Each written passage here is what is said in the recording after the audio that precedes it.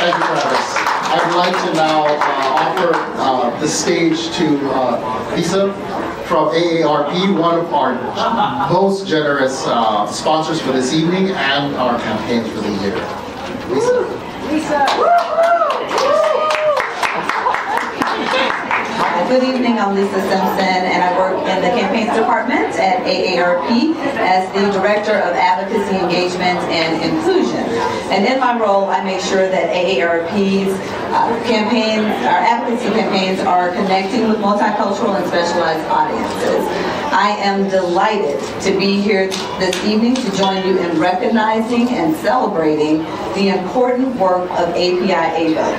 I have to say a special thank you to Daphne, who invited me, who introduced me, I should say, to APIAVote. She told me that I just needed to know one organization, and this was the one, and she was definitely correct.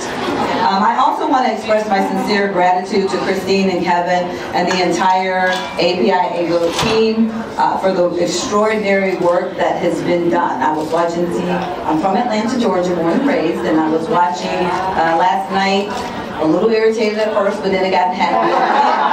And CNN said that it was because of grassroots, on-the-ground organizations why Raphael Warnock is now the senator. And they mentioned by name APIAVote. So that was a testament to the work that's being done.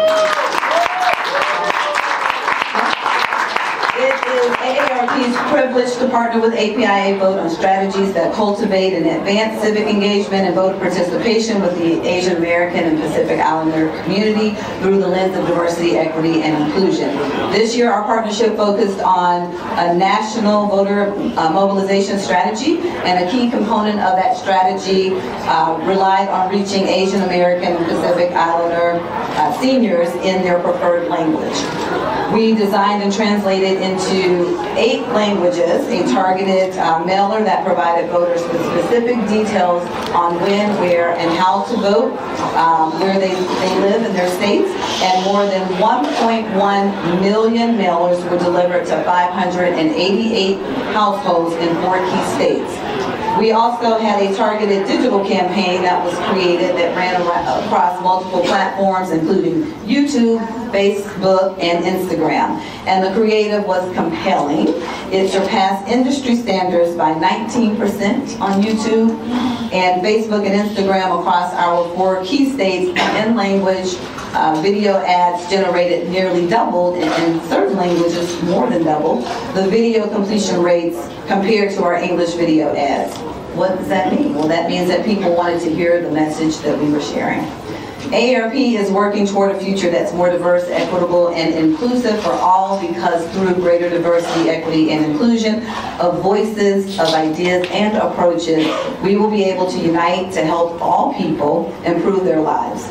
Unity, that togetherness, harmony, and the ability to unite, to stand together, is key.